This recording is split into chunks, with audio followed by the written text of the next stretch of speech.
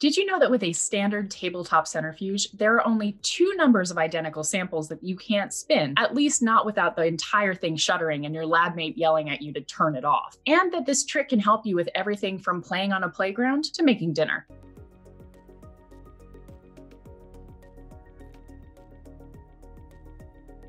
Hi, my name is Susanna Harris, and this is the Science of Lab Safety, brought to you by lab safety specialists. You probably already know there are certain rules you need to follow in a laboratory, but you might not know why you need to follow those other than to avoid getting into trouble. We're going to explore the exciting, the unexpected, and sometimes even the scary facts behind the science of lab safety.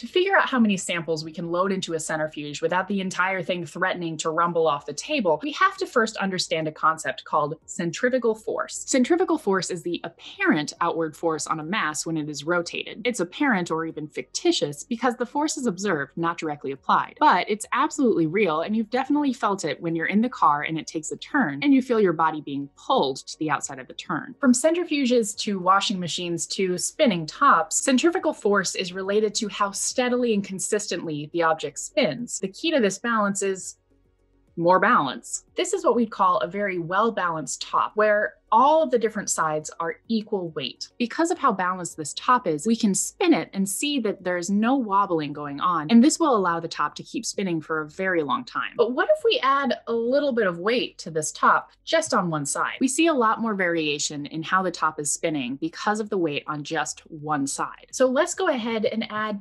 just a little more weight, but on the opposite side. With the weight distributed across both sides, the top is again balanced and can spin for a long time. Now, having this little top tip over is maybe not a big problem because it costs just a few dollars and won't break. However, your centrifuge in the lab probably costs more on the order of tens to even hundreds of thousands of dollars, and you don't really want that one to break down. How can we stay safe when we're using the centrifuge? First, you'll want to figure out how fast you need your sample to be going and check that your rotor is specified for that speed. RPM on the rotor stands for revolutions per minute, and this is how centrifuge manufacturers generally describe how fast the centrifuge is going, whereas RCF stands for relative centrifugal force and is measured by the G-force experienced by the sample. You're going to want to check your manuals and the limits on your equipment. Second, make sure your samples fit snugly and won't open or spill. You need to make sure to use the right containers, ones that can withstand the force of spinning in a centrifuge. Third, weigh your samples carefully. You want them to all weigh approximately the same amount, and even different tubes will have slightly different weights. And lastly, let's go back to that idea about balance and finally answer that question of what is the cool trick that we can all use to make sure to spin as many samples as possible. First of all, could you guess how many samples you can't spin in a centrifuge? I told you there's only two options.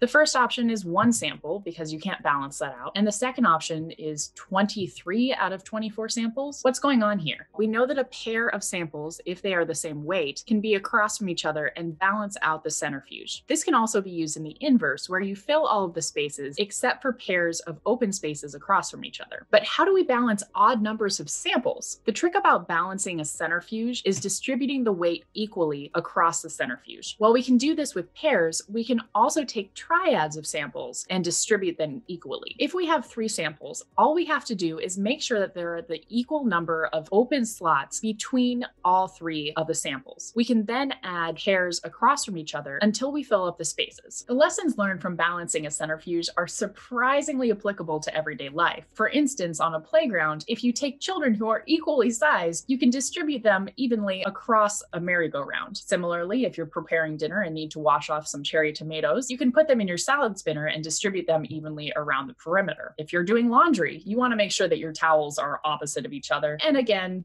if we want to use it for the lab, make sure your samples are balanced in that centrifuge.